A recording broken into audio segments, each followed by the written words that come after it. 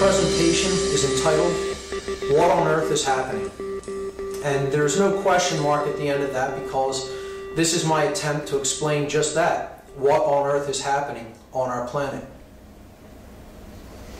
And recognizing the fact that researchers often stand on the shoulders of giants, men who have come before them, men and women who have done incredible research and put that out into the world. I dedicate my presentation respectfully to the four individuals that you see here, who are what I call the four horsemen of my personal apocalypse. These are the four men that were responsible for helping me in awakening myself and in understanding this information. And that is David Icke, up in the upper left there. To the upper right, Michael Tessarian. On the bottom left, that's Jordan Maxwell. And perhaps more than any other individual who has inspired me, the late, great Terence McKenna there at the bottom right. So this presentation is respectfully dedicated to these men. Introduction. Truth and lies. Questions and answers. Everything that I'm going to be talking about here today ultimately boils down to one thing. What is the truth about what is taking place here? And that's a big word. That's a big topic to get into. Who am I to discuss what the truth is? Who is anyone to discuss what the truth is? Is there a truth? Well, one of the main concepts in my presentation going forward that I put out there is that there is in fact a truth, and it is that which is. The truth is simply that which is. It is our perceptions of truth that waver from individual to individual. Some resonate with it, some do not. Some come into accordance with truth, and some waver radically away from it. But the truth is, it's unwaverable, it's unalterable, it's simply the pure state of being, it's that which is. And it exists, it is knowable. We can come to know what truth is. That is the spiritual journey. So that's what this entire presentation is ultimately about, getting to the truth. Philosophers have often made comments about truth, like William Blake. He said that truth can never be told so as to be understood and not be believed. Poet and author William Blake made that statement. In other words, if you can speak the truth in a way that it is easily understandable to people, they will recognize it as such. Philosopher Arthur Schopenhauer, he said that every truth passes through three stages before it is recognized. In the first stage, it is ridiculed. In the second, it is opposed. And in the third, it is regarded as self-evident. George Bataille said that the truth is paradoxical to the extent of being exactly contrary to the usual perception. Very true statement there. Most people see things often exactly the opposite of how they really are, and they stay attached to that belief because it's more comfortable for them. So truth can often be seen as paradoxical because it's exactly the opposite in many cases to the usual perception of most people. George Orwell said that during times of universal deceit, telling the truth becomes a revolutionary act. And indeed, what you're witnessing is an act of revolution in the times that we live in. The questions for the entire presentation are as follows. These are the questions we'll be really attempting to answer. Who are we? What is the purpose of human life? Why do we hold the beliefs that we do about ourselves and the world? Why do we act the way that we do toward ourselves and others?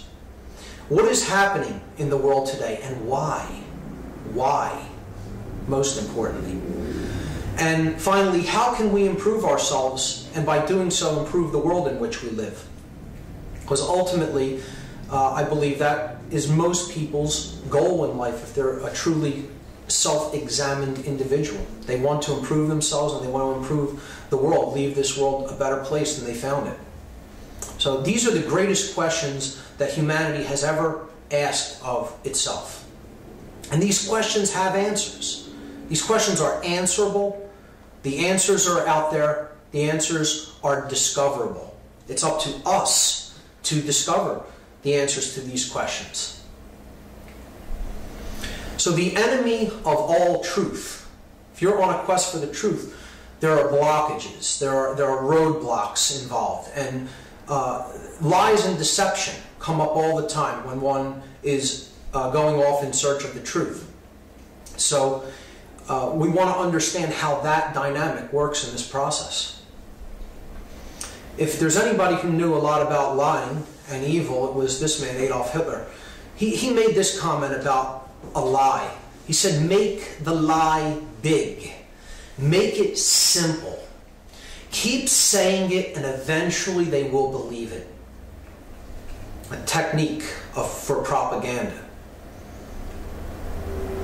If anyone knew more about lying than even Hitler, it was this man, the Nazi minister of propaganda during the Third Reich, Paul Joseph Goebbels. He said, the bigger the lie, the more it will be believed.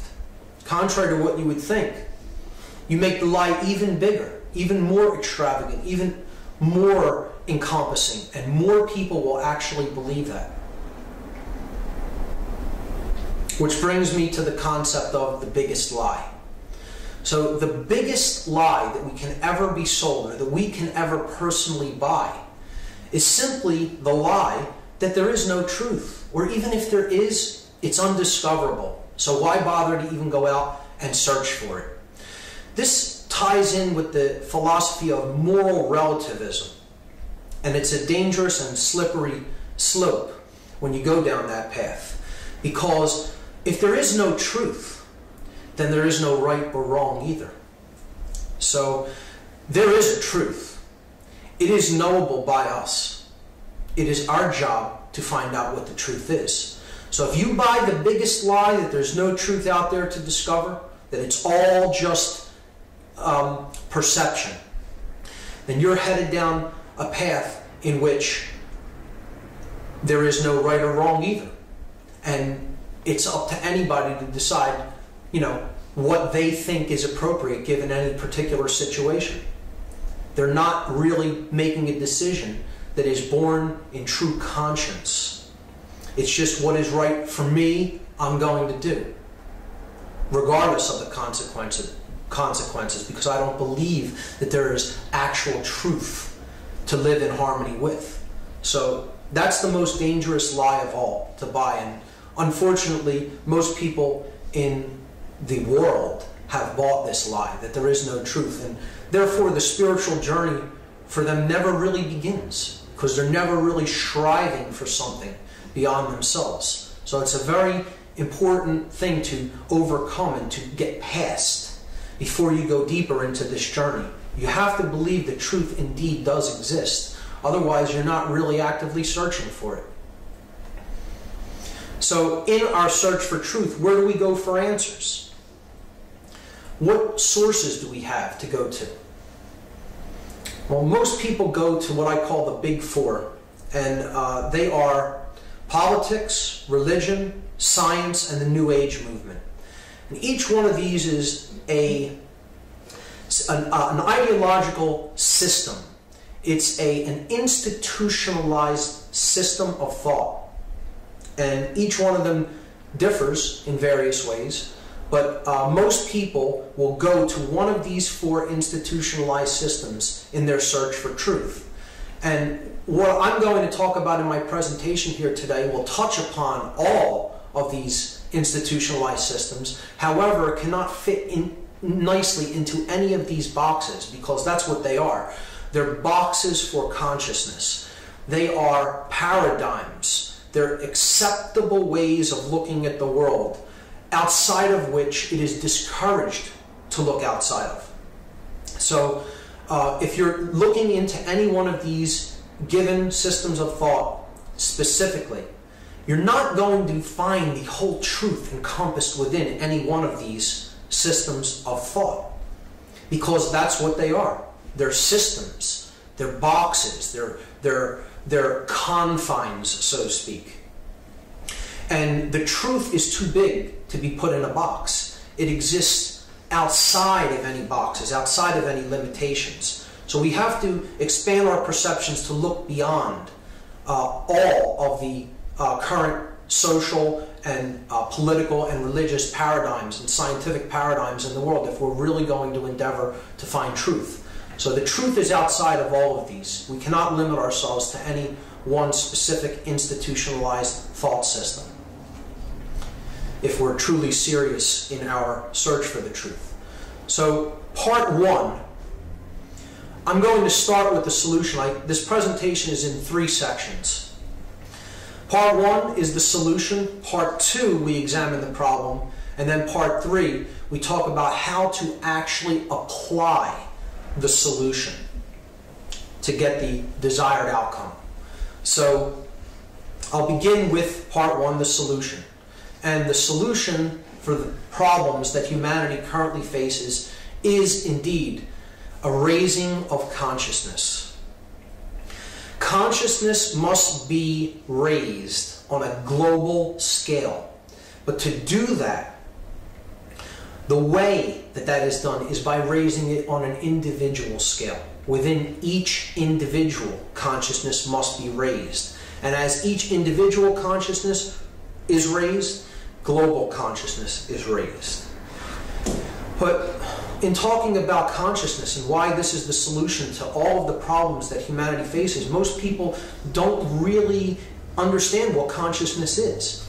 They think of it as simply being physically awake. Yes, we have physical awake consciousness because we're awake, we're alert, but consciousness is much more than just a state of being physically awake. So we need a definition for consciousness as we go forward in the presentation. And I'd like to encapsulate how I feel about consciousness. This is a quote that is on the oracle at Delphi in Greece. This is words that are inscribed upon the Delphic oracle. Heed these words, you who wish to probe the depths of nature. If you do not find within yourself that which you seek, neither will you find it outside. If you ignore the wonders of your own house, how do you expect to find other wonders? In you is hidden the treasure of treasures. Know thyself, and you will know the universe and the gods. So this is one of my favorite quotes because it tells the whole story, essentially. We need to know ourselves. All knowledge of value ultimately is self-knowledge. And this is what we lack globally. We lack this as an entire species. And this is why we're in so much trouble today. This is why we're in the dark situation that we're in. Because we lack self-knowledge. We need to understand ourselves and our motivations and our desires and what makes us tick if we're really going to have any kind of happiness, success, or peace in our lives. And the ancients understood this, and they encapsulated it perfectly in a statement like that and in the buildings and in the architecture that they put together. Perhaps they were more connected with consciousness and with their own self-knowledge than we are today. So this next slide is a dictionary definition of what consciousness is. An encyclopedia or a dictionary says that consciousness is the characteristics of a being generally regarded to comprise qualities such as subjectivity, self-awareness, sentience, sapience, and the ability to perceive the relationship between oneself and one's environment. Now that's an excellent definition of what consciousness is in my estimation. But it's a bit complex. There's a lot of words there. And instead of going into each word and breaking it down and defining it separately, we can take that as a pretty good definition of what consciousness is, but for the purposes of this presentation, I would like to just simplify it and take it down to a simpler level. So with that in mind, this is the definition of consciousness that I'm going to use going forward in this presentation. Consciousness is simply the ability of a being to recognize patterns and meaning with respect to events taking place, both within oneself and in the realm in which the self exists and operates. In other words, consciousness is the ability to understand information, understand events that are taking place, the implications of them, and internal events and information as well as external worldly events and information. It is the ability to recognize patterns within information. That's my definition of consciousness as I'm using it in this presentation, so we want to keep that in mind as we move forward. The ancients had different symbols that they used for consciousness and energy, and this is one of them. This is called the Tao. Some may know it as the yin and the yang. And this represented the all, everything, because everything is conscious. Everything is consciousness ultimately. It's all energy.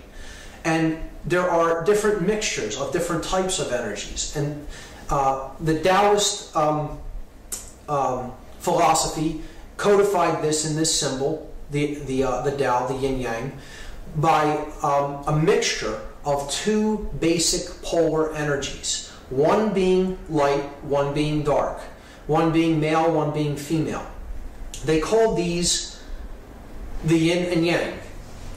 Now, yang is on the left there, and it's solar. It has to do with light, the sun. It's masculine in its qualities. It's active.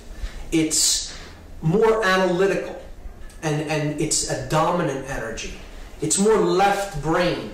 We're going to talk about the structure of the brain later on. And it can be aggressive. It's dominant. It's active. It's a male thrusting principle. Okay. The darker energy, yin, is associated with the moon, which is up at night. Okay, when it's dark. It's a more feminine or passive energy. It relates more with intuition than with analytical thought or logic. It's more submissive than dominant. It's more right-brained. And it deals with concepts of compassion and nurturing. So the ancients looked at this as these are the qualities that are in all of us. Not just men and women. It's not just male or female. This masculine and feminine energy is indwelling in all of us, whether we are male or female. And we have to strike a blend, a perfect blend, or an equilibrium of these two types of energies, male and female, yang and yin. So what we're going to talk about later is how one of these energies is really seemingly dominating the other more in the modern world. Another mode or another symbol that the ancients used to explain what consciousness was is the triangle, because they recognized that consciousness was a threefold aspect within an individual. Basically, an individual expresses their consciousness in three basic ways. And all other ways that they express themselves are offshoots or variants of these three basic modalities of consciousness. So in the ancient world, this was known as the law of three, or the triune aspect of the individual. And here's what they are: our thoughts, our emotions, and our actions. See, our thoughts are the creator of our experience. Everything that exists has to first exist as a thought to come into manifestation. So our thoughts can be seen as the creator God, the creator of our experience. So I have it labeled here, the Father of the Trinity of thought, emotion, and action. And thoughts arise from what we call mind. The second part is our emotions. This is the yin aspect of consciousness. Okay, so the thoughts are the holistic quality. It's the essence. Emotions are the yin aspect. This is the feminine aspect of consciousness. This is the spirit in which we do things, our emotions. So this is the sacred feminine, or the mother of the Trinity, the Holy Spirit, if you will. Okay? This is the internalized expression of our consciousness, how we feel. And then there's the male aspect, what we do. So we have a thought, we feel a certain way about it, and then we take action in the world in relation to our thoughts and emotions. So our actions are the third aspect of our consciousness. And we perform actions with the body. And since it's a male principle, this is the yang energy, it's considered the offspring of our thoughts and our emotions. So it is the child of the father and the mother. And it's a male principle, so it's a male child, the son. So this could be seen as the divine child of the Trinity. Thoughts being the creator God, the emotions being the sacred feminine mother, and then our actions being the male offspring of those two, the divine male child, the son.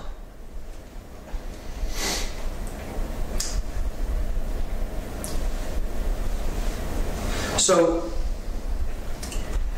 the next part of the presentation is going to deal with how consciousness manifests itself through our physiology and the structure of the human brain, because it's extremely important to understand the structure of the brain and how the different complexes within the brain function if we're going to understand what's really going on within us.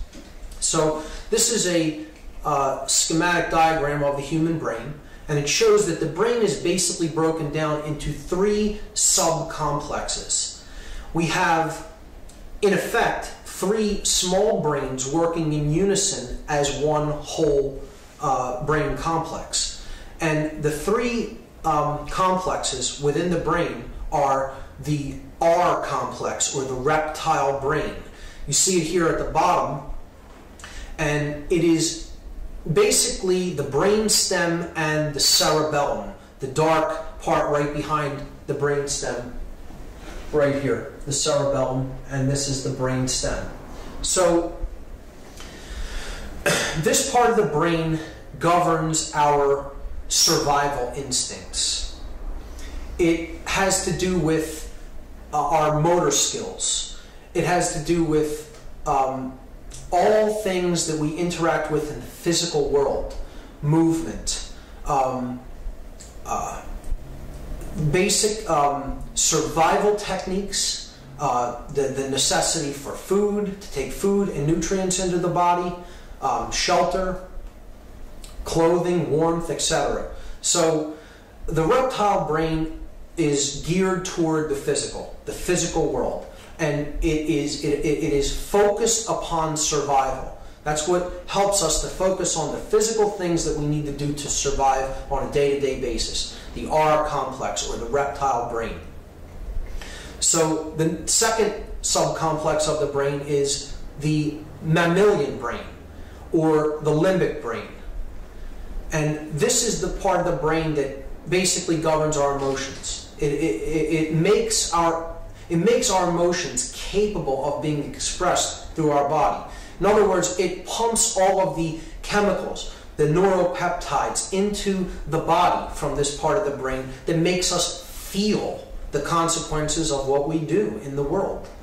So this is the limbic brain, and it can be seen as the intuitive part of the brain, since it generates our emotions. It's comprised of the hypothalamus, the hippocampus, the amygdala, and the pineal and pituitary glands. So that's the midbrain.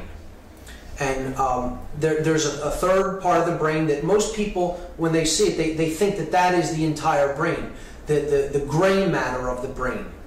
And it is simply one of the complexes of the brain, but it is by far the most complex and by far the part of the brain that gives us our human qualities, and that is the neocortex. It's called the human brain. This is the part of the brain that is responsible for higher order thinking within a human being. It makes higher order thinking possible. All of the things that distinguish us from the animal kingdom, it takes place within the neocortex. Art, science, music, speech, verbal and written communication, all neocortical functions. So these three parts of the brain can also be seen to be symbolic analogs of consciousness, of the trinity of consciousness, as we have already talked about. See, the reptile complex of the brain is based upon control. It's the part of the brain that makes us want to control our environment so that we survive. And this can be seen as the Old Testament God, obsessed with law, obsessed with regimen, with control. So it's the dominator aspect of the brain. A reptile is a creature of instinct, without emotion, cold-blooded, just focused on survival. The sacred feminine part of the brain, what I correlate to the Holy Spirit, is the midbrain, the limbic system, the limbic brain, the mammal brain. So it is what generates our emotions, the spirit in which we do things. So that's the feminine aspect of the brain complex. And then the most important part of the brain, by far, is the neocortex, because that's where all of our human qualities are really derived out of the activity that takes place within this part of the brain. Without the neocortex, we wouldn't be able to do any of the things that make us human. So this can be seen as the light, the thing that truly separates us from the animal kingdom. And it is the son, the divine child. It's the product of these other two brains, with the reptile complex being the father, the limbic system being the mother, and then they bear the divine child, the neocortex, the light of the world, so to speak, because the prefrontal neocortex was known as the third eye and by the ancients, and this is the part of the brain that is responsible for our highest order thinking, and it's the seat of higher consciousness in the physiology. So these three parts of the brain, the triune brain, as it's called in the scientific world, is a symbolic analog to the aspects of consciousness and the types of energy that we talked about when we talked about the Tao. So absolutely important to understand how these components function and what happens if they become imbalanced, which we'll talk about later in the presentation. Now, to understand that, we have to understand that the neocortex itself is bilaterally symmetrical. It's divided down the middle. It's in two distinct parts, two distinct halves, and they're called brain hemispheres. So there's a left hemisphere and a right hemisphere, and they govern different functions of an individual. So the left brain of an individual governs things like logic, analytical thought processes, verbal communication, our language, mathematics and science. Okay, anything that requires analysis and logic. Okay, so it's the masculine side of the brain.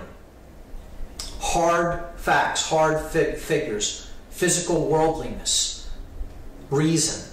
Okay, the right brain functions entirely differently. It's more holistic. It governs holistic thoughts, spiritual thought. It is intuitive. It's where our intuition is derived from. It's the creative center of the individual. So artistic capability is derived from this part of the brain. All kinds of creativity, music, etc., art, comes from this part of the brain. So it's the feminine aspect of the brain.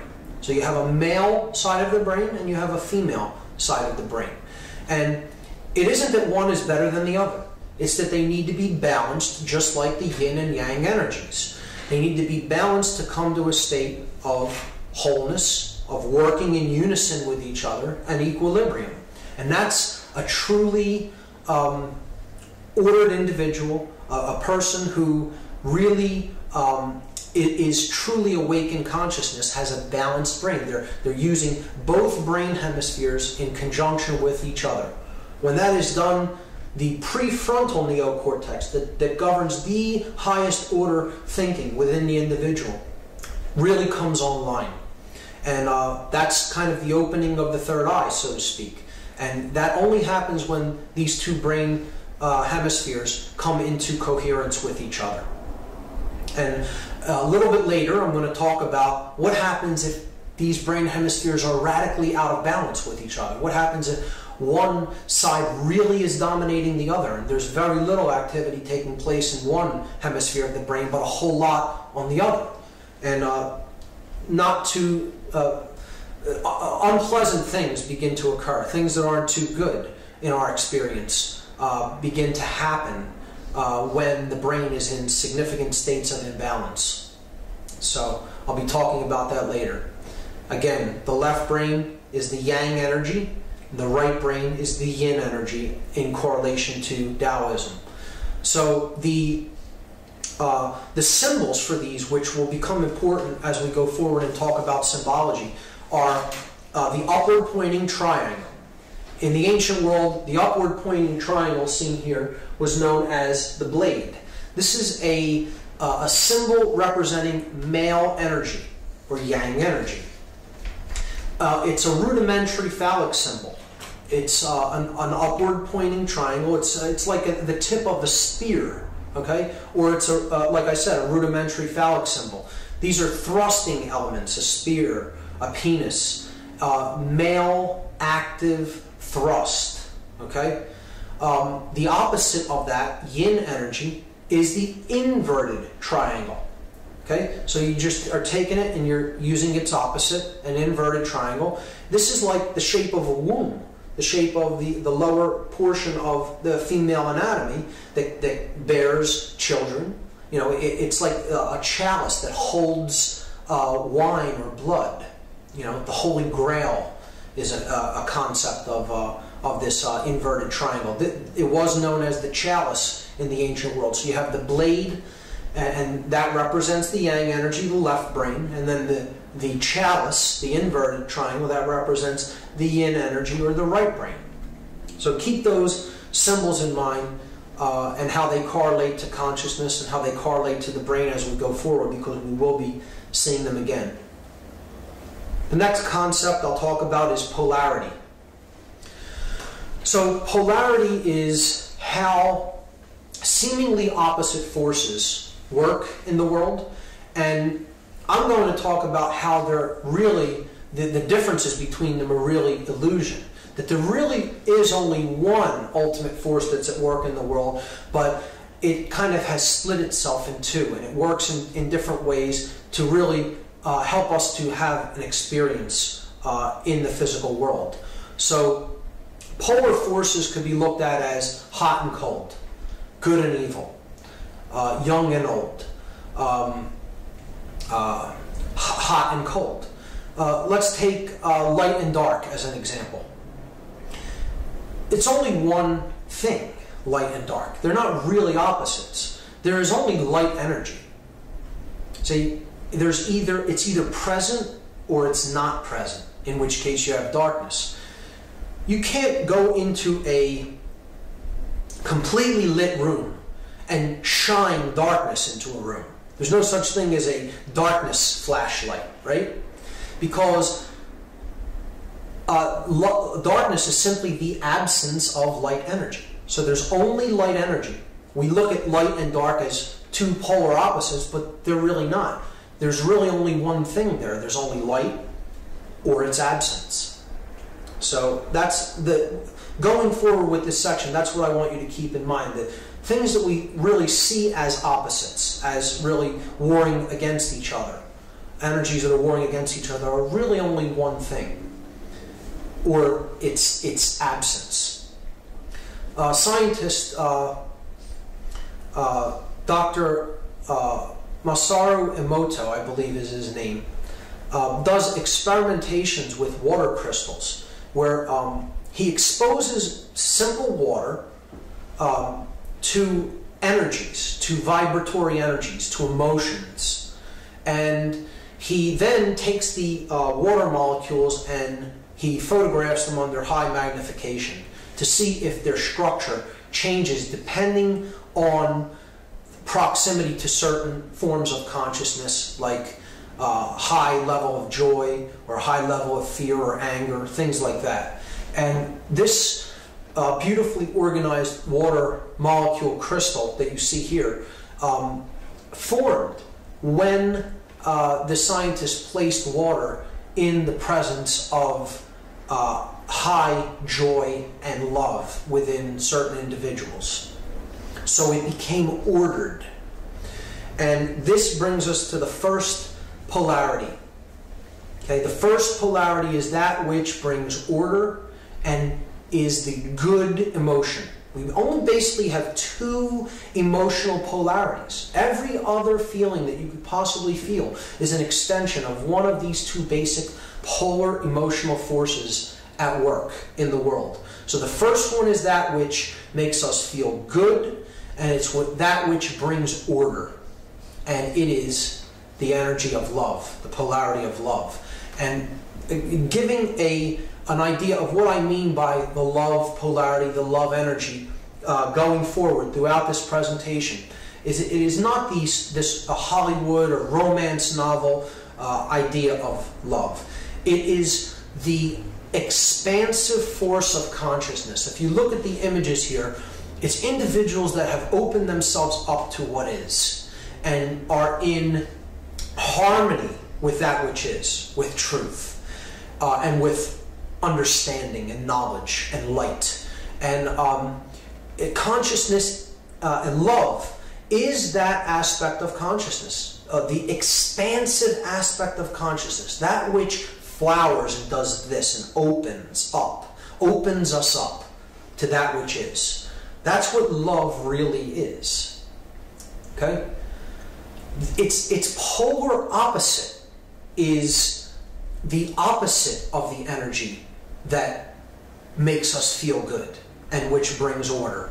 This is the energy that makes us feel bad when we experience it and which brings to our experience chaos and disorder and disarray and pain and suffering.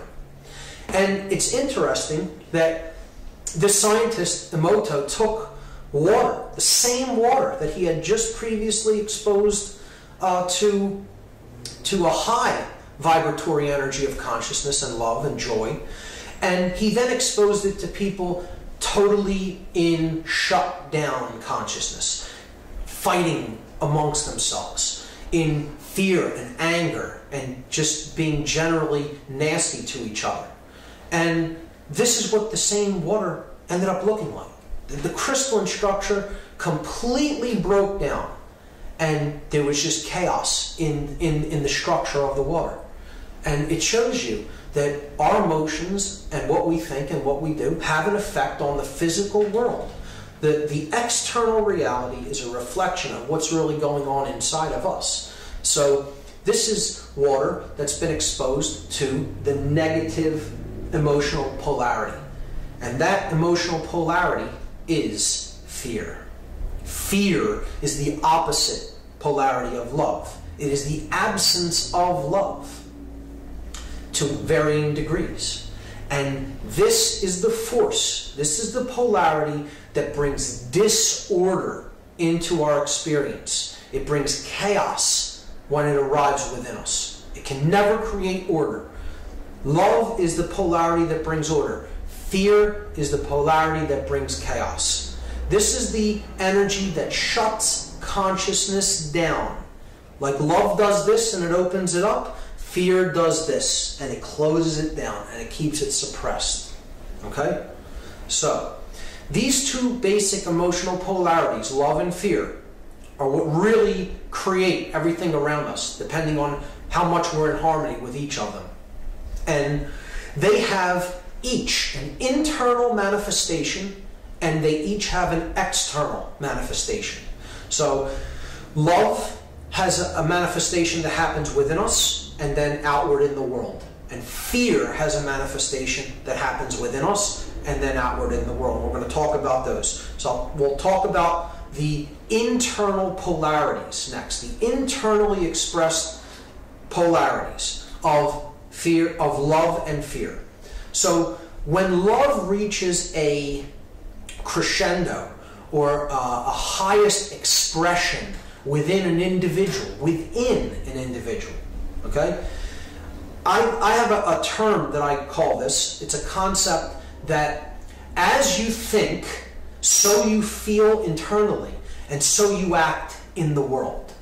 See, there's no separation within you, right? As you think, so you feel, so you act. And I call this concept dominion. It means that you are in rulership of the only thing you're really allowed to be in rulership of. You're in rulership of the kingdom of self.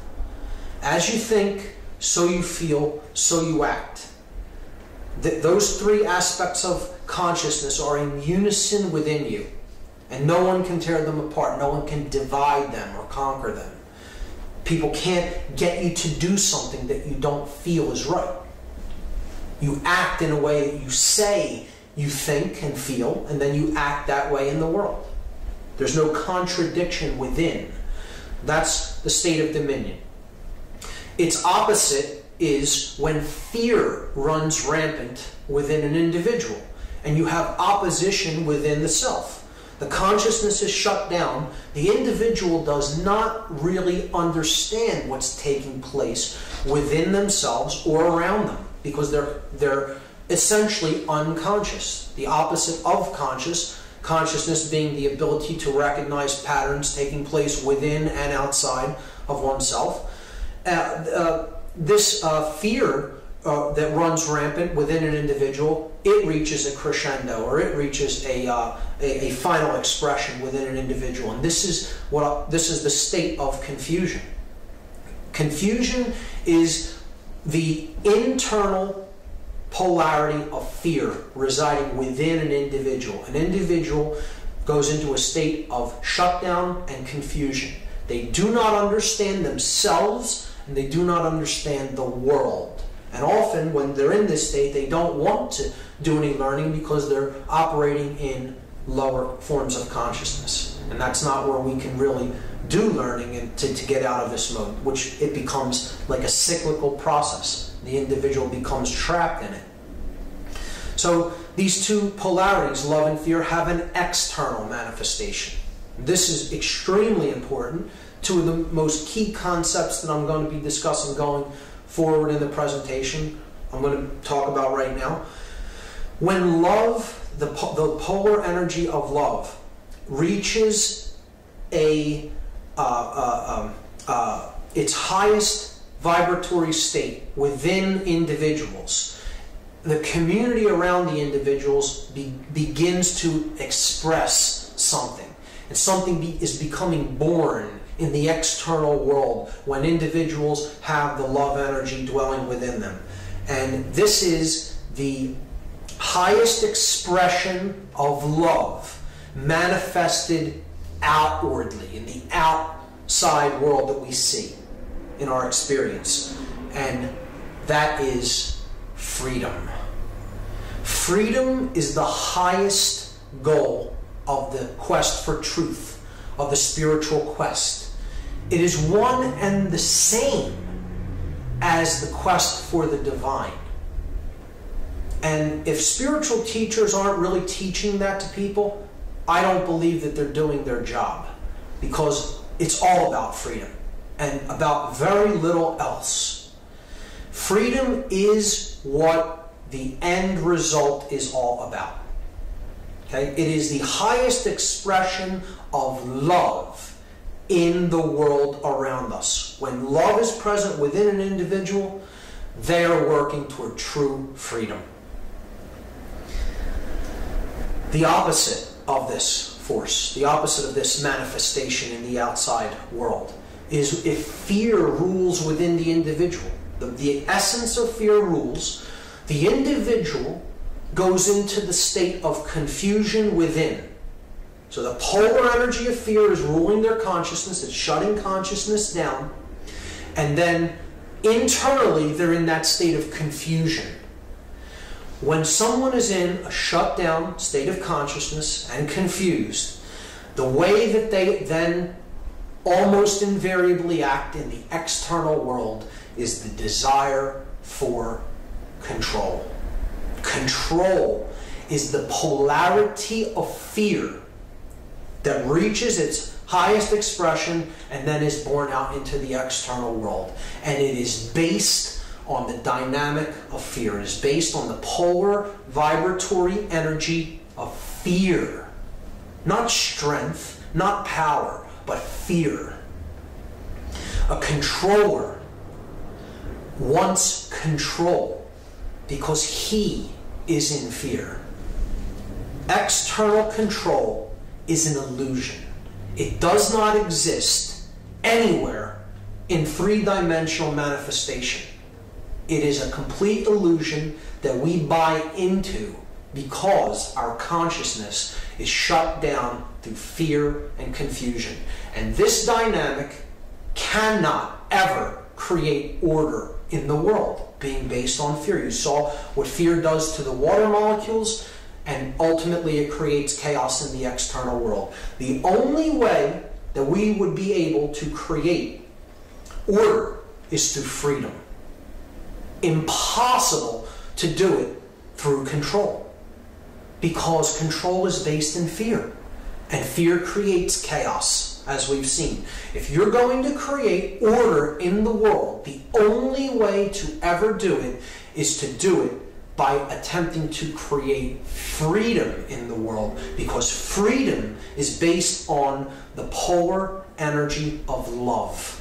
It is based on the dynamic of love, and that is the force which brings order and peace and prosperity. Trying to create any kind of control through, any kind of order through control is only going to get you chaos. It cannot ever create order or peace. So with that being said, the next concept to understand is direction. We understand how these polar forces work, what they do within ourselves and in the external world. We have to ask ourselves some basic questions about the direction of our lives and how we've lived, how we are living, and what if we continue on the path we're on, what we're likely to see in the future. So we're looking for our compass. We're looking for our emotional compass, okay? The direction that we want to set ourselves in life. And we can do this, we can try to set this compass for direction by asking some basic questions. Are we moving toward an expression of love, or are we moving toward an expression of fear? Both within and in the outside world. Which one of those basic polar forces are we really moving toward, if we are honest with ourselves? Based on our available knowledge of ourselves and the world around us, we have to make an honest appraisal of where we are and where we are headed. We have to have an understanding of the past. Not studying the past is extremely dangerous, because those who don't understand what has happened in the past, it is very true that they are often doomed to repeat it in cycles, because they don't get the lesson. So an understanding of what happened in our past can help us to orient our direction for the future. We should learn from the past, from the mistakes of the past. But most importantly, in analyzing and trying to come to an understanding of what sets our direction in life, we have to really grasp and understand that our emotions are the most critical factor. Our emotions are our compass for direction in life. When we feel an emotion, it's because it's trying to tell us either continue to do that thing or do not continue to do that thing. The emotions are the compass. That's why it's called compassion. Compass is in the word compassion. Compass, passion, emotion. So our emotions are our compass for direction in life. If we numb them out, if we seek to not feel them, we're throwing our compass away and we're lost in the wilderness. So your emotions are there to be felt, not to be numbed out, as many people are striving to do in the modern world. There are our guide, so to speak. There are our markers through the wilderness that we're in. And we need them, and we need to cultivate them and feel them, not numb them out. So worldview is the next concept to grasp. And this really is what most people suffer from. A poisoned worldview, as I'll talk about in part 2. See, it's just what it says. It's our view of the world. How we view ourselves in relation to the world, how we view others in relation to ourselves. So, just like the polar energy forces that we talked about in polarity, there's a positive worldview and then there's a negative worldview. So the positive worldview is one that sees ourselves as, yes, an individual, unique expression of individuality, the monad of consciousness, if you will, the individual unit. But it recognizes that we are unique and we're an expression of the whole and we're part of the whole. When that drop is in the whole ocean, there's no separation. It is the same consciousness, it is the same energy, it is the same substance. It's made of the same thing. And we need to see the world more in that holistic sense if we're going to come through these problems that we're facing, that we see in the external world. It's because we see ourselves as fundamentally separate from everyone else. See, it doesn't mean we have to lose our uniqueness. We can still understand that we're completely unique, like a beautiful snowflake, and there's only one like that. You know, it's not to throw away the idea of individuality, because that is of total importance. That is of critical import to understand that each individual is a unique expression of consciousness within the whole. So the value of the individual is infinite, and it must be respected at all times. But it's not to say that the individual shouldn't also understand that they are part of a living system. See, we belong to the whole system of the earth, the whole complex that is this living, breathing planet. We can't separate ourselves from our environment, from our ecosystem. We belong to it. We are part of it. And human nature, you know, this is really what worldview really gets down to. How do we see human nature? Do we think of human nature as fundamentally flawed? Do we think of it as fundamentally evil or vile? You know, I think this is what human nature really looks like once all the external tapestries are stripped away and all the non-essentials are stripped away. Human nature is fundamentally good, not fundamentally evil or flawed. That's a poisoned worldview. If we're to heal the problems within ourselves and in our social structure, we need to recognize human nature for what it is. It's good. It's all the conditioning and the mind control factors that go into poisoning a person through information that they take in over the course of their lives that makes them do the things that they do, the harmful things that they do. It isn't that that's human nature. And we need to really be focused on working toward true freedom if our worldview is a positive one. And if we really understand what we're here to do and what a positive worldview is really seeking to create, to accomplish. When we take this worldview, this positive, connected worldview, this unified, non-dual worldview, these are the states that emerge. Higher levels of consciousness and awareness, dominion within the self, understanding of our motivations, our desires. And states like this is what emerges, what you see here. Peace, harmony, justice, truth, freedom, order. They can only be created with a positive worldview. The opposite worldview is a negative or a dark worldview, a poisoned worldview as I call it. So it's the worldview that, you know, sees that, again, that little drop up there as completely cut off and separate from the whole. This is one big, huge mass of consciousness, but I'm completely separate from it, and I have no relationship to that whole. You know, I'm just a number. I'm one of the faces in a mass of faces, and I can't really affect any change. I'm just a number. I'm powerless. My nature is fundamentally flawed. We come into the world in a state of corruption and sin and, you know, brokenness. And you take this worldview, your life will become a reflection of that worldview.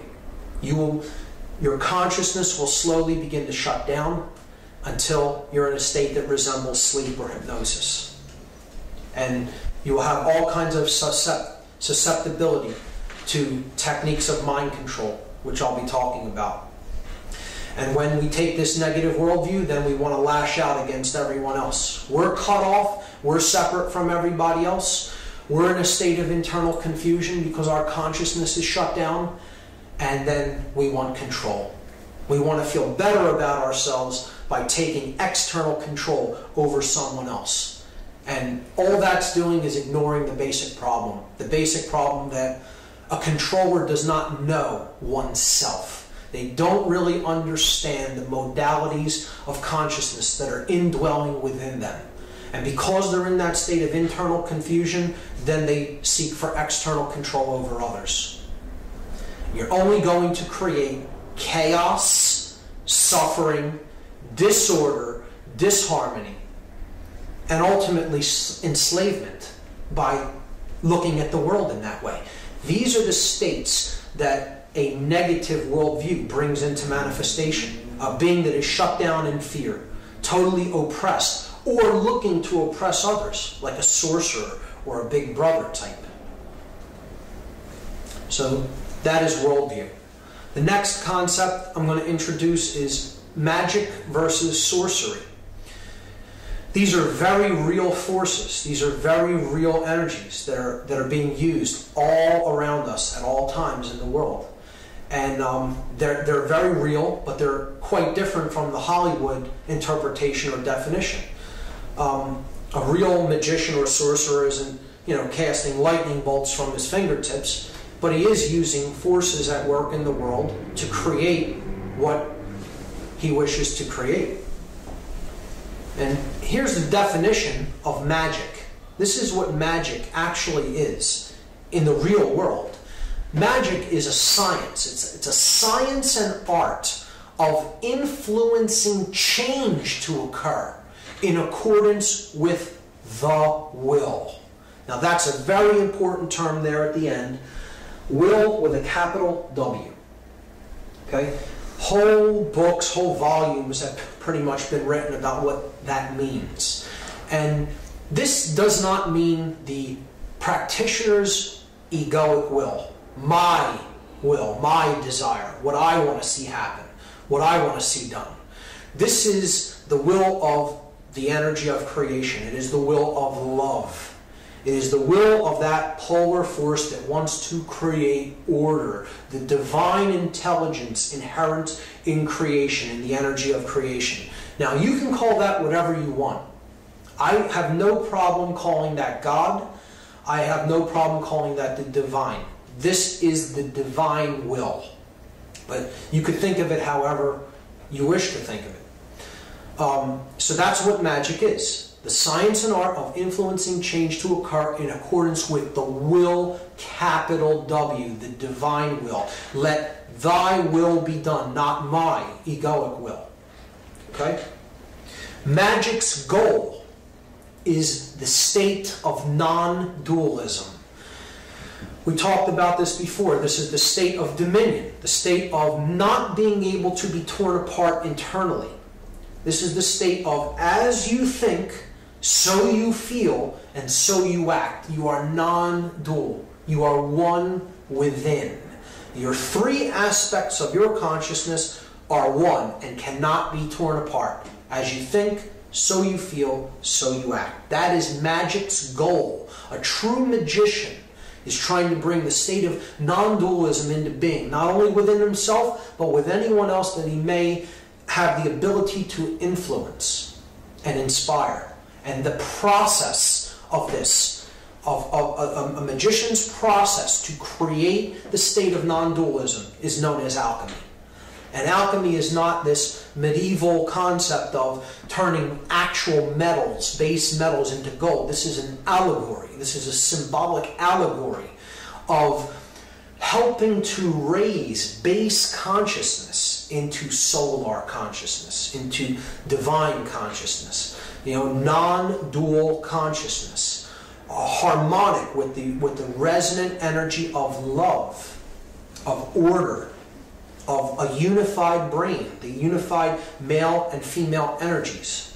So that's what an alchemist is really trying to do. He is attempting to inspire others and be an influence for them to raise their consciousness up to a higher level. That's what the process of alchemy is. And that's a magician's vehicle for doing his work to accomplish non-dualism.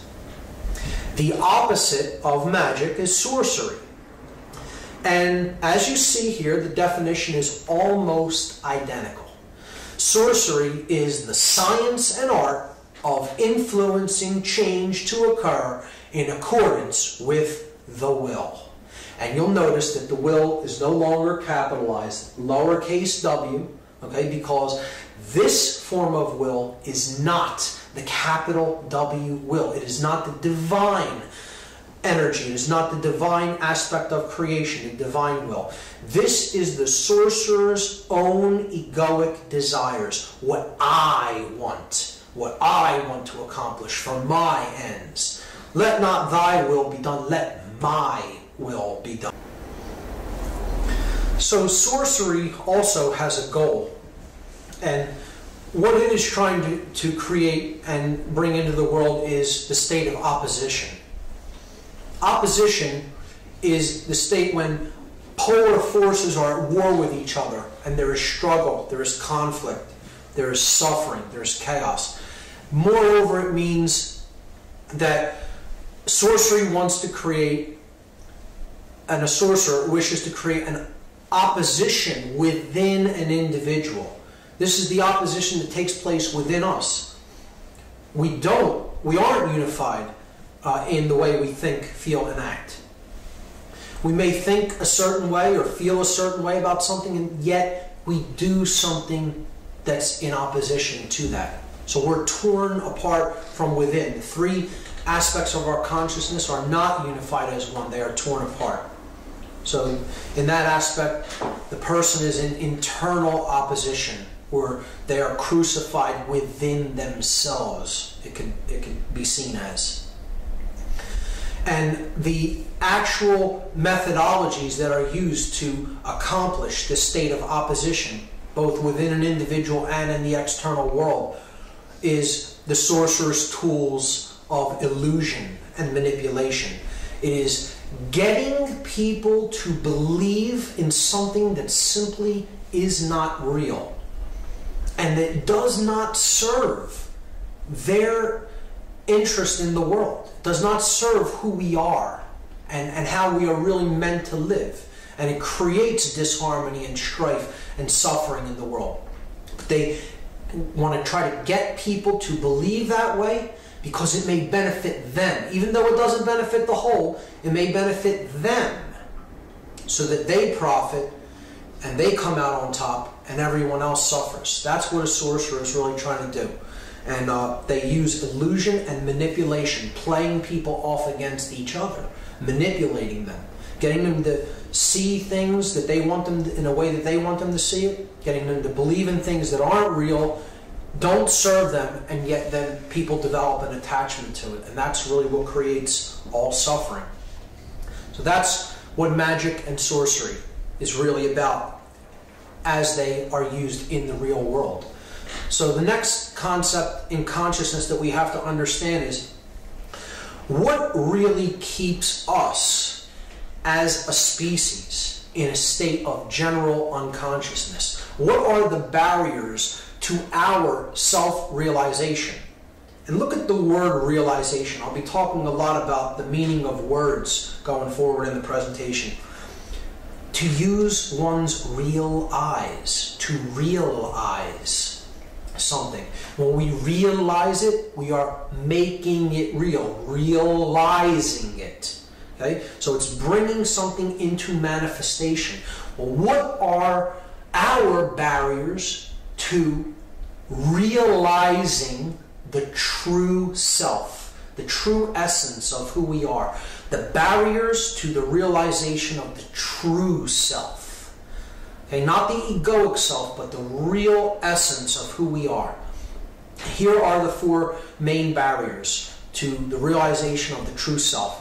The five sense illusion, ego identification, the prison of the left brain, and institutionalized belief systems, which we've already talked a bit about. So I'll take them in order. The five sense illusion is the first barrier to the realization of the true self. This is the idea that only what we are able to perceive with our sensory organs is real.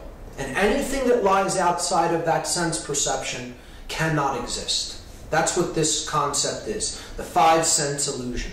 This first image over here on the left is the visible bandwidth of light energy that we are able to see and decode as color in the human eye.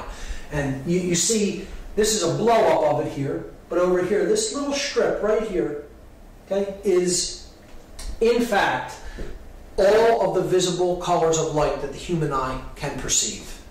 There is an infinity in the spectrum to the left and the right of frequencies that the human eye cannot decode as color, yet they exist. Sound is another example. Take a dog whistle as an example. You blow a dog whistle, your ear does not hear the sound, yet a dog's ear does. That's because your ear is tuned to a different vibratory bandwidth of frequencies than is a dog's ear. Does that mean that no sound is coming out of the whistle that you're blowing? Of course not. The sound vibration exists, it's traveling through the air, it's actually reaching your ear. Your ear just can't decode it as sound. That doesn't mean it doesn't exist.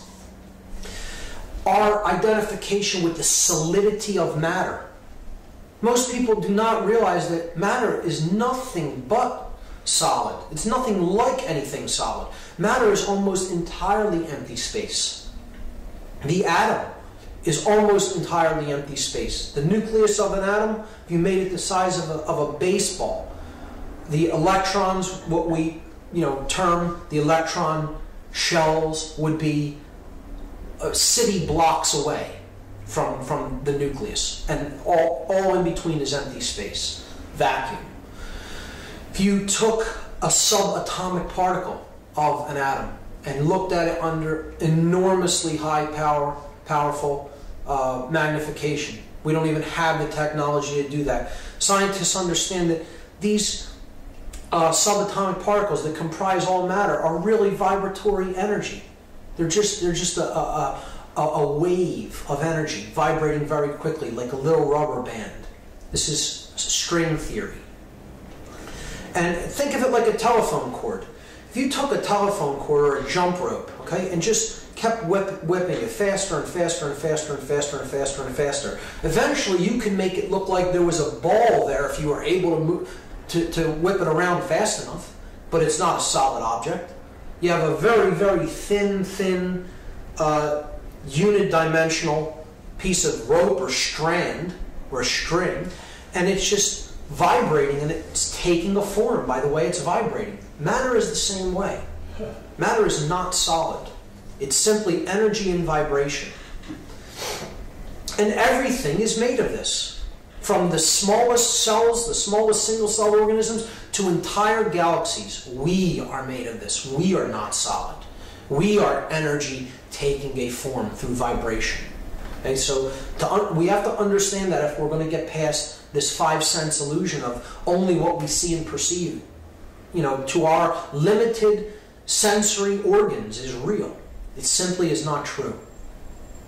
A great experiment that really helps one to understand that matter isn't really solid and that our consciousness is really what determines the outcome of how we perceive and experience the physical world is the double slit experiment, the quantum physics double slit experiment. You could go online and look that up and watch a video about it, but I'll briefly describe it here.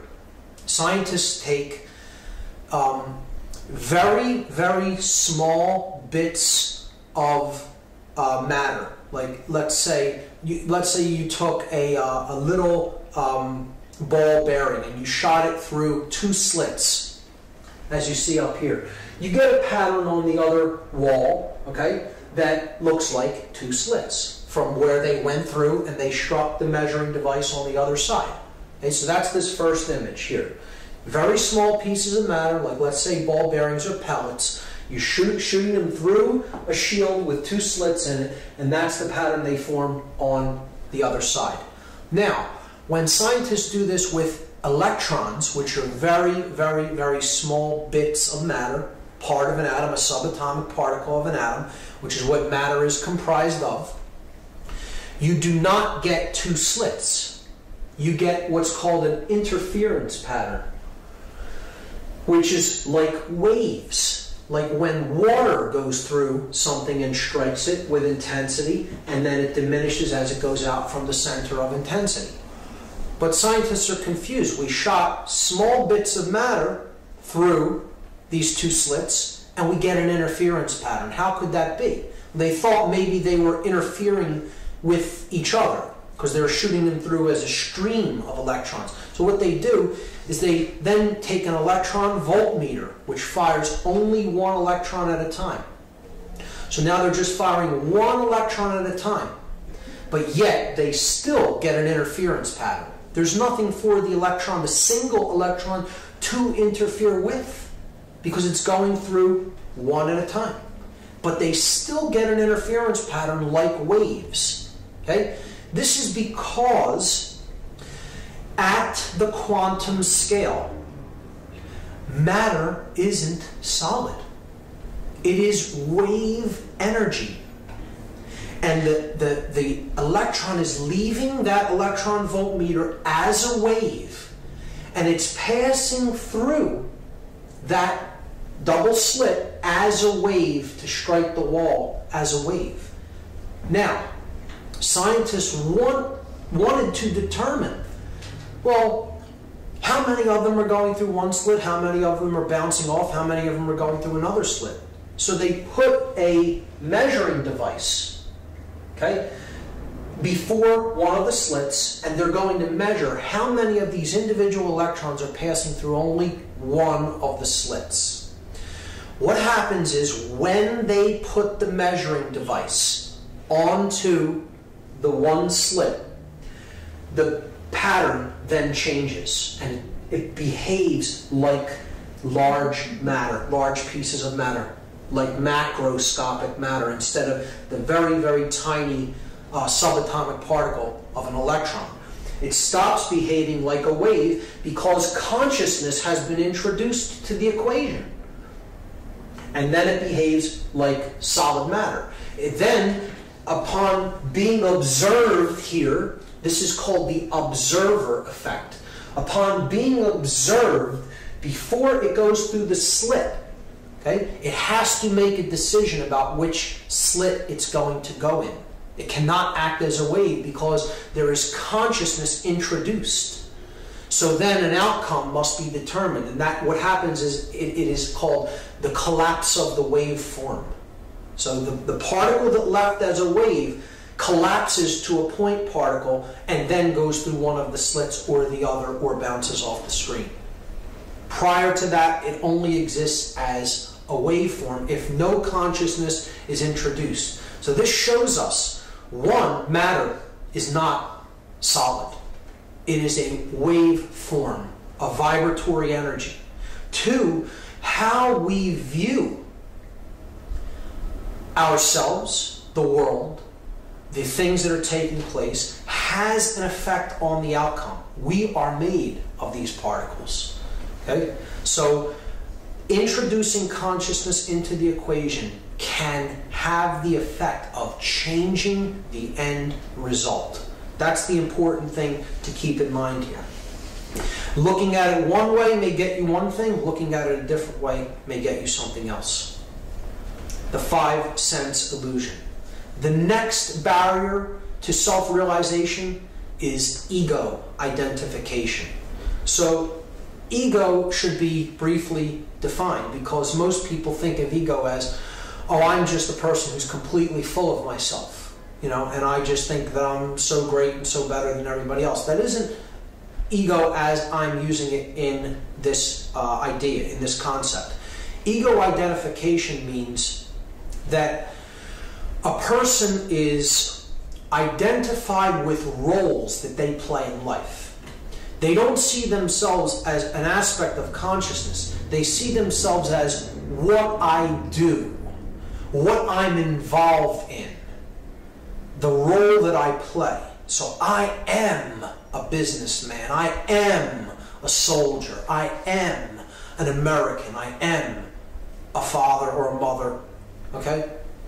You're identified with the roles that you play in life. These are simply vehicles, expressions for consciousness to have an experience in the physical world. They're not who we actually are underneath. We are the expression of consciousness, having an experience in the physical world. These are roles we play in life. They're not actually who we are. But we often tend to get into the trap of identifying with these roles so much, so completely, that we define ourselves as these roles. And that's where we can get into trouble. The next barrier to the realization of the true self is the left brain prison. So we talked about the hemispheres of the brain and how the left and right brain play very different roles in their functions. And what we have to understand is that shut down modes of consciousness are very frequently caused by left brain imbalance. And this is, we'll talk about why that is later, and what happens to the brain when it becomes imbalanced toward one hemisphere or the other. So the next barrier to the realization of the true self is what I call, what many researchers have called the left brain prison. This is getting trapped in the functions of the left brain only and kind of ignoring the right brain functions of holistic thought and intuition. And this is a product of our culture, actually, which stresses reading, writing, math, verbal communication, written language, science, logic, reason.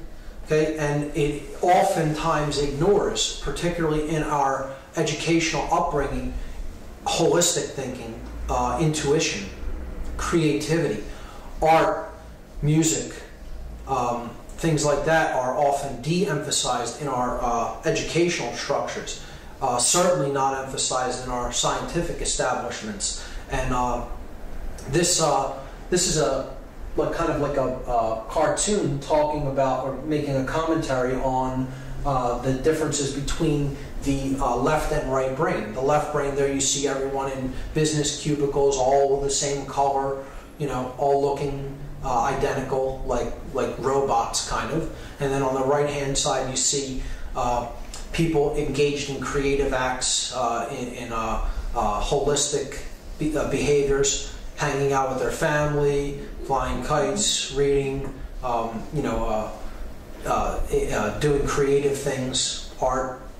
And it's a good analysis of the dichotomy between the left and right brain hemispheres. And the tendency in our culture is to get trapped in that left brain modality, because that is the part of the brain that kind of keeps us real rooted to the physical world, and it's that which kind of is geared more towards staying in control. It's the dominator part, the aggressive or dominator part of the brain. And that's why I have the image there of Big Brother from 1984, because this is what it ultimately leads to if you stay trapped in that left brain sense of identity, the left brain prison, becoming like a dominator. The next barrier to the identification of the true self is institutionalized belief systems. So I call them belief systems because that's exactly what they are.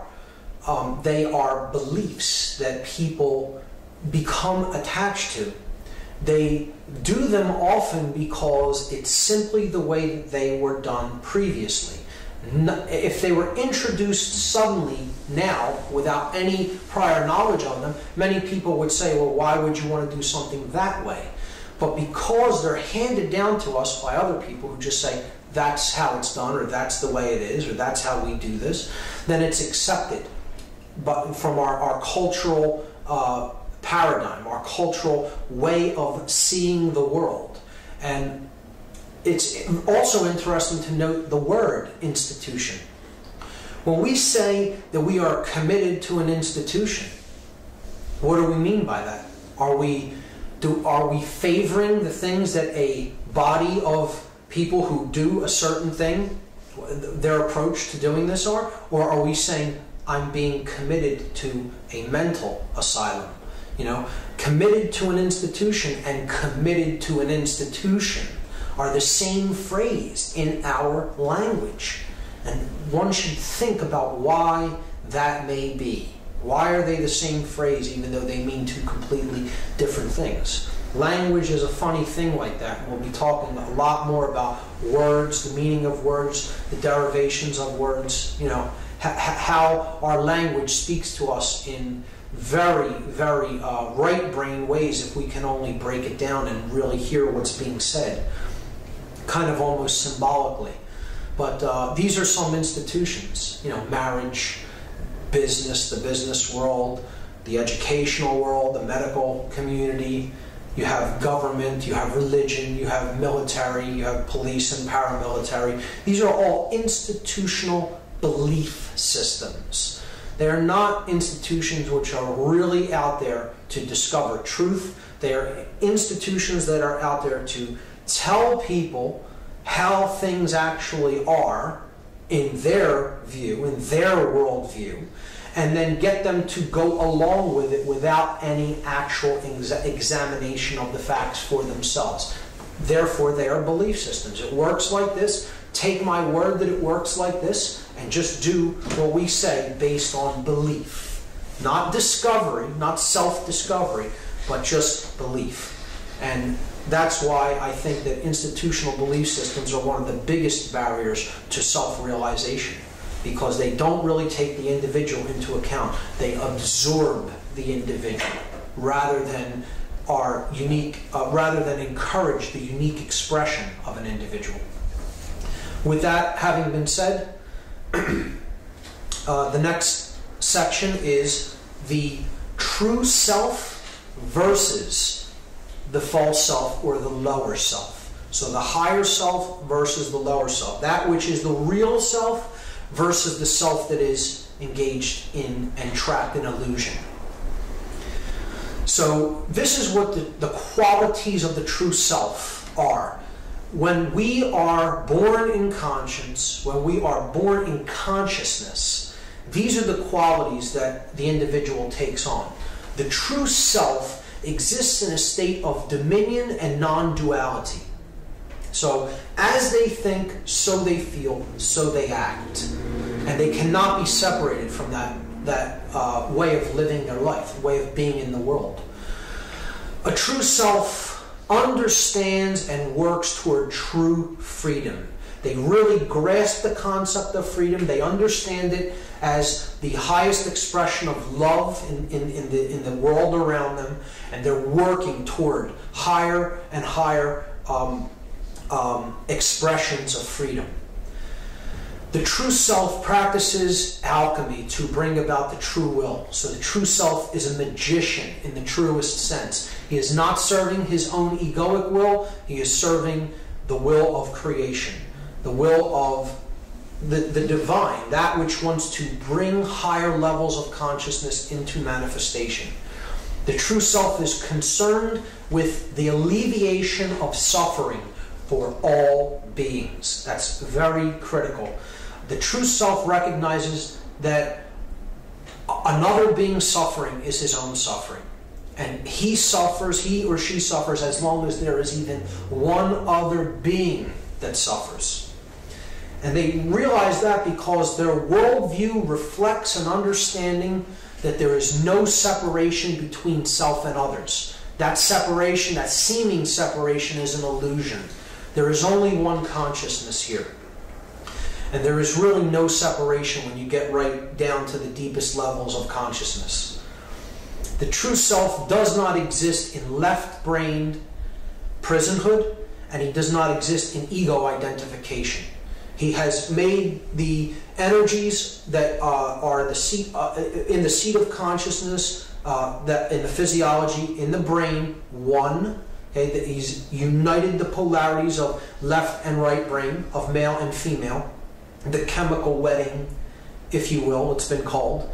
And he's operating from a perspective of whole thoughts. Okay?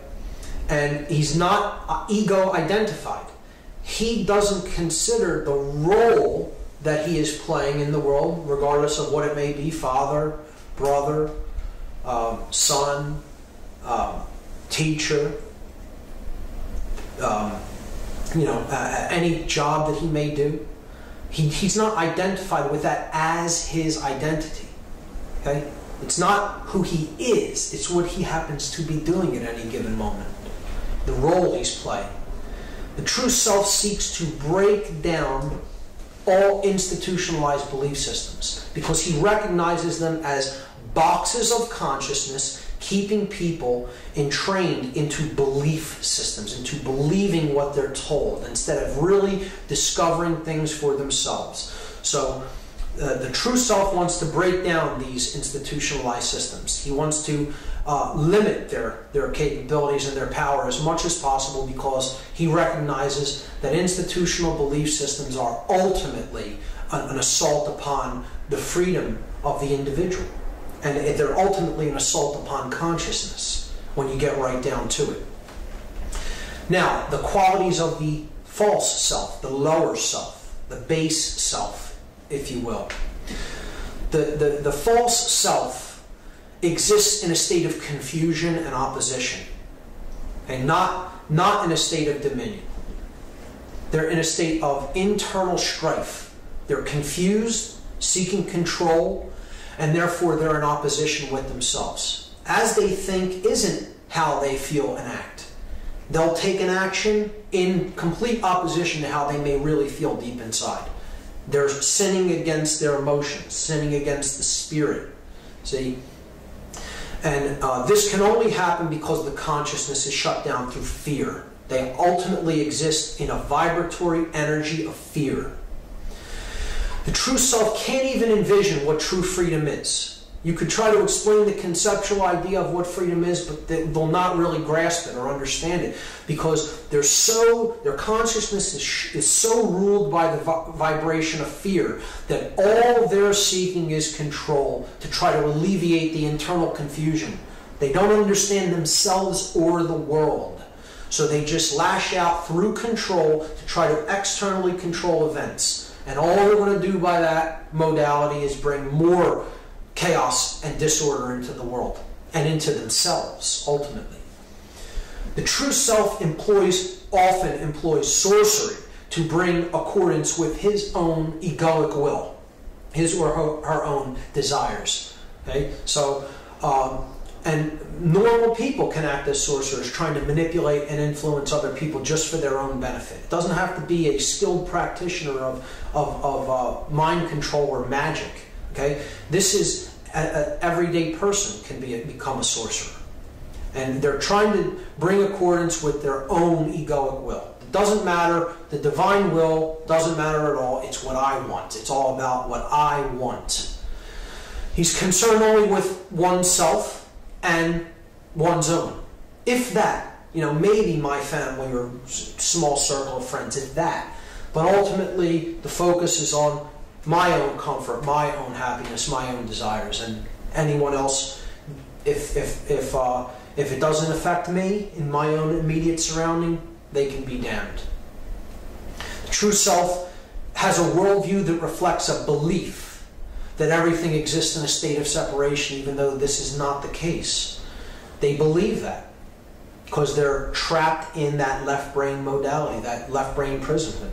The true self lives life in a state of left brain ego identification, totally identified with the roles that they play and attached to their belief systems, totally attached to what they perceive. Doesn't matter what the truth is. I'm going to think what I want about it. It's where this moral relativist stance comes in. Doesn't matter if there's a truth out there. I can determine the truth for myself, or whatever I want it to be. I'm the arbiter of truth. So he's in such a state of left brain prisonhood that he is completely ego identified. The role I play is all that there is, and that's who I am. And the false self accepts and reinforces most institutionalized belief systems. So not only do they accept the belief system, they enforce it themselves. They want to propagate it because they're benefiting in the physical sense, in the worldly sense, from that institution being in operation, and they want to continue that. So that's the false self, the qualities of the false self, the egoic or lower self. What we've talked about all through part one so far is really the nature of good and evil. The nature of what we experience in the world within ourselves as good, and what we experience within ourselves and in the world as evil. And ultimately it's broken down to simply this way. Love is that which creates everything that is good in the world, and fear is that which ultimately creates everything that is evil in the world. And these are emotional polarities. These are the forces that either awaken consciousness and make it flower, or they shut consciousness down and put it into a box. And these are the things that they bring into manifestation. Love brings dominion within. It brings freedom without. It is accomplished through magic to bring about the true will through alchemy, to create non-dualism. Fear is bringing evil forward through creating internal confusion, which then results in the external desire for control. It works through the process of sorcery, manipulation, and serving the egoic will to create illusion in others and ultimately opposition within the self and others.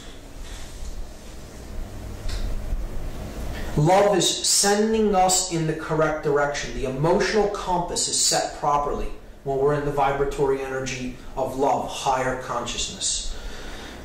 Its goal is oneness, to bring about the true self, to open our minds and hearts up to higher and higher levels of awareness, of consciousness, to help us to understand that we are but one thin slice of a multi-dimensional world of infinite consciousness taking place all around us. And it can help, it is trying to bring about a balanced brain, a perfectly balanced brain between the male and the female, the left and the right hemispheres of the brain, because that is what will create order in the world. Okay? All of these concepts will bring about good and order. The opposite side, evil, which works through fear, will create misdirection in life. Fear will always create misdirection. It will always throw the emotional compass off target and send us in the wrong direction, because it's working to try to separate people. When you put people into fear, you're separating them, and you're getting them to see everything as separate and themselves as separate from everything else. This is identification with the lower self. This is base consciousness. This is consciousness put in a box and in a trap. It's ego identification, total identification with the physical worldly roles that we play. Trapped in the five-sense world. If my senses can't perceive it, it doesn't exist, even though they're very limited bandwidth, open to very limited frequencies and bandwidths.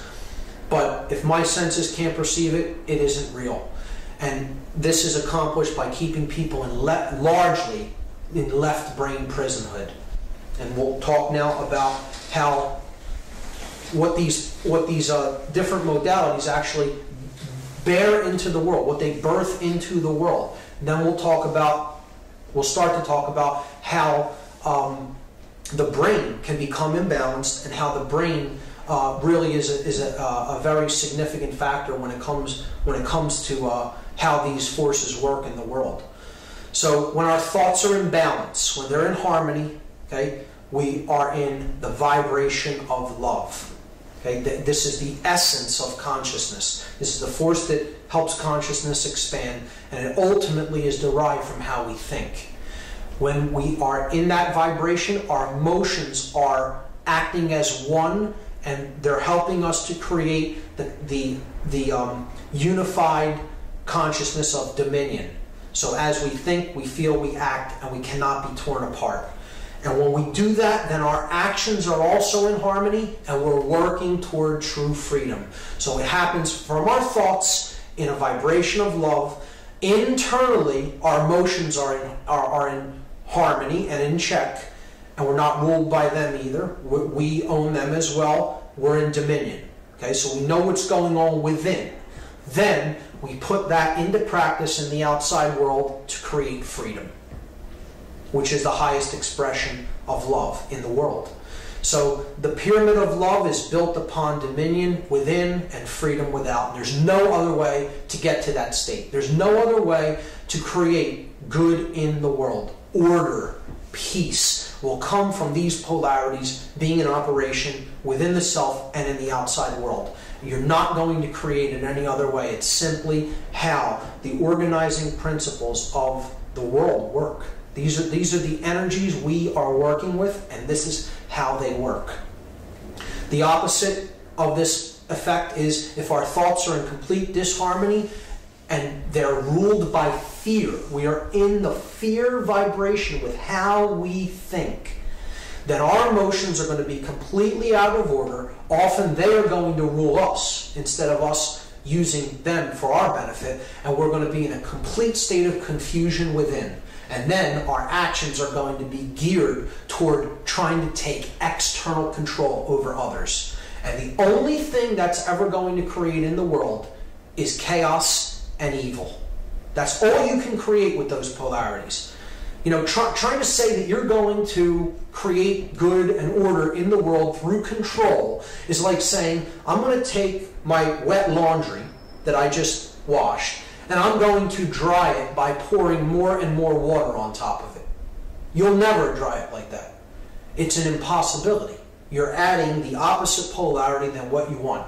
And that's what people in fear-based consciousness, in internal confusion, that don't really understand the self, that have not made a study of their psychological and emotional makeup, are going to create nothing but chaos in the world through trying to control things externally instead of understanding what's really going on inside of us. So that's how that pyramid works.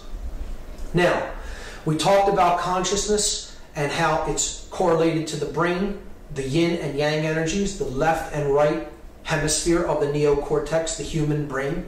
Okay? And what I want to talk about now is what happens when one of these hemispheres is completely dominant over the other. How does the whole brain begin to function when that happens? Well, the neocortex, the whole upper brain, the whole human brain is like the executive controller. It's the command center of the whole three sub-brain complexes. Remember, you have the neocortex up at the top of the head, the new brain, the new cortex, neo meaning new. You have the limbic brain in the middle. It's the midbrain, the mammal brain. And then at the base of the brain, you have the brain stem and the cerebellum, which is called the R complex, the reptile brain. So the neocortex, the top brain, okay, is like the CEO of the company. Let's look at it that way. He's the person that makes the executive decisions of the company. Now, if that part of the brain gets sick, or if it isn't working properly, then the command functions of the whole brain complex, the three parts of the brain, have to be shunted to one of the other two brain complexes. So the executive functions are either going to go to the limbic brain, the midbrain, the mammal brain, or they're going to go to the lower brain, the R complex. So here's how this imbalance works. Here you see the three complexes of the brain: the neocortex, the limbic brain, and the R complex, or the reptile brain. If we become extremely imbalanced to the left brain hemisphere, and this is how most people become imbalanced. There is a percentage that become very right brain imbalanced, but there is more of a tendency to become left brain imbalanced because of how our educational system is here in the Western Hemisphere. The left brain becomes dominant, and what happens is the whole neocortex starts to not function properly, and this is the part of the brain that starts to shut down, the limbic brain. See, our emotions are more cultivated through a holistic cohesiveness of both brain hemispheres, particularly when we start to get in touch with our right brain hemisphere. Okay? When you're only in the left, there's very little emotional or intuitive makeup within the person. So their limbic system actually begins to shut down. Their whole neocortex isn't functioning properly because of that imbalance. So the part of the brain that takes over is the reptile brain, the R complex. And the person begins behaving in reptile-like ways, controlling, dominating, hoarding, greed, external control over others. And we see this everywhere in our culture because these people's brains are in such a state of imbalance, in such a state of neurochemically, they're not operating properly. And the limbic brain has stopped functioning. The person is essentially cut off from their emotional guidance system of how they feel about what they do to others, and they become like a reptile because they're being ruled by the reptile brain. And they become cold-blooded. They don't care about what they're doing to anyone else. It's all about me. And it doesn't make a difference who I have to step on. That's what a person is thinking who is ruled by the reptile brain. Doesn't matter if it's right or wrong. Doesn't matter. It's only about how it relates to me. Now, the opposite of this is if the right brain becomes imbalanced, okay, which is more of a rarity, but it does happen, then the person, the neocortex shuts down again. They're not completely, but it's not really functioning in the way it's intended as the executive functions of the brain. And in this case, the person loses a lot of connection with the R complex of the brain. So they don't care about anything going on in the physical world. It doesn't matter if I'm living in a state of physical disarray. It doesn't matter if I, have none of the basic necessities for survival. It doesn't matter if I'm being controlled externally from other people and my rights are being taken away or I'm being physically abused. See, because in that case, the mammalian brain, the limbic brain, has gone kind of haywire, and this person's being ruled by their emotional brain. They don't have enough of the male tendencies because the feminine part of the brain has overtaken their consciousness, and this person, their limbic system becomes the executive controller of the brain, and they lose all connection with survival instincts and anything having to do with living in the physical world. So somebody who's extremely imbalanced in religion or the New Age movement, perhaps, excessively meditating, let's say, this could be a way that the brain is imbalanced to the right hemisphere, and then the person becomes ruled by the limbic brain, the mammalian brain. And ultimately, that's what is really going on. We have people's brains being imbalanced and really being put into a state of extreme unhealthiness through imbalance toward one brain hemisphere or another. Because when we get imbalanced toward the left brain, we become ruled by the R complex and we become dominators, masters. Okay? When we're ruled by the right brain, then we lose all connection with physical survival and don't care what happens to us anymore. We become ruled by our emotions and we become like slaves. So this is why this brain imbalance is really occurring. There's a force out there that wants to create a world of masters and slaves, ultimately. They want the brain so imbalanced, it wants the brain so imbalanced that there's some people who are so left brain imbalanced they become dominating controllers, and some that become right brain imbalanced and they're willing to capitulate to any form of control that is thrust upon them.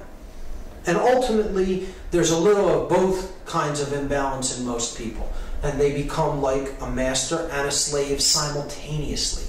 You know, they want to rule over whoever they can below them, and then they'll take orders from whoever is above them in this hierarchy of control. So this is an actual brain scan taken from a science journal of what the brain looks like when it becomes heavily imbalanced. This isn't physical holes in the brain over here. These are areas of electrochemical deadness.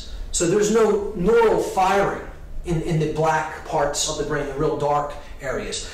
This person's brain that's labeled normal here, it's a bit difficult to see on this slide, but this person's brain is in what's called global EEG coherence, global brain coherence. The electrochemical activity is distributed equally about both hemispheres of the neocortex. You're looking at the neocortex from underneath, this being the top of the brain here. So this is the front of the head, that's the back of the head. Okay? So that would make this the left brain hemisphere and this the right brain hemisphere, if you could visualize that. So look, picture it as if you're taking the brain and lifting it up like this. Here's my left side of my brain. I'm lifting it up like this. You're seeing it from underneath. So that's the left brain hemisphere. That's the right brain hemisphere. I'm sorry, it's backwards. This is the left brain hemisphere here, the left brain on that side, and that's the right. So if you tilted this down this way, that would be the front of the head. Okay? Now here, the brain is labeled violent because I'll tell you about the person, the types of individuals that were scanned for these two images. This person was not given a standard Western educational upbringing, did not watch a lot of television, did not eat a Western diet, meditated a small amount on a daily basis, and they have global EEG coherence. This person was brought up in a Western educational system. They watched many hours of television a day, didn't really do a lot of reading, never meditated, ate a very Western fast food type diet, and that's what their brain ended up looking like. You can see that really the real damaged part, the real electrically dead part of the brain is right there on the right hemisphere. See? Because they became like a controller, and it's labeled violent. This person had violent tendencies and had problems, behavioral issues, and possibly, I'm not sure if it ended up in problems with, law, but that's what a left brain imbalanced neocortex ends up looking like. That person became very heavily left brain imbalanced, and you can see all the areas of electrochemical deadness of the brain. So that's what brain imbalance does to the brain physiology. It's measurable, it's provable. This is a type of scan that shows this type of imbalance, and this is called a PET scan. There's other, even more advanced scans called SPECT scans that you can look into to show the neocortex and how brain imbalance begins to affect the electrochemical properties of the brain. So what we're really going to look at in part 2 is how this imbalance is at work in the world and how it's ultimately creating all of the problems that we see in manifestation in the outside world. And what we're seeing is this, that consciousness is ultimately being torn apart in most people by the imbalance to the male energy. And it is the suppression of emotions, the sacred feminine, the Holy Spirit, the divine mother, the feminine aspect of consciousness, our emotions, that is really what is driving this. That our emotions are being so numbed, kept down, ignored, and ultimately killed. The sacred feminine is being killed in our world, and that's our emotional aspect of consciousness.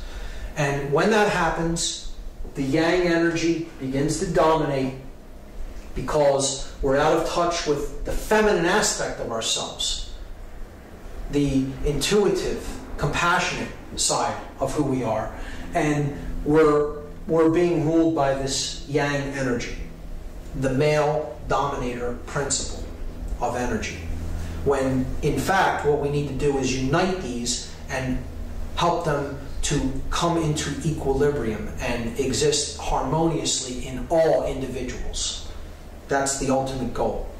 So this is a painting by the artist Alex Gray, a great spiritual artist.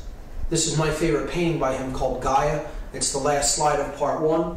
And in here he brilliantly depicts what happens when we lose touch with the right brain side of ourselves. If you imagine yourself as the world tree that he's painting in this image, this would be the right brain, that would be the left brain. Okay, you're facing this way, and he shows with the total imbalance to the left brain. The world is on fire. There's pollution. There's smog in the sky. There's rivers of blood. The tree is completely sick, and it's just utter chaos. But if we get in touch with our right brain hemisphere and we unite the brain hemispheres, then we can build a world like this, of peace, nature in harmony, blue skies, sun ruling the sky. And it's just a great depiction of what going into certain modalities of consciousness through the left and right brain can bring into manifestation in the world. And that's why I think it's a great painting by a great artist, and it's a great place to end part 1. And in part 2, we will look at what happens when this type of brain imbalance comes into fruition in our world, and that's exactly what has happened. And we'll talk about the forces that are driving that imbalance, that left brain imbalance, and ultimately holding the consciousness of this planet where it currently is, because they benefit from it being held there. And we'll talk about what those forces are, and we'll talk about how they operate to accomplish this imbalance within consciousness. That's the end of part 1. Be back for part 2. Thank you.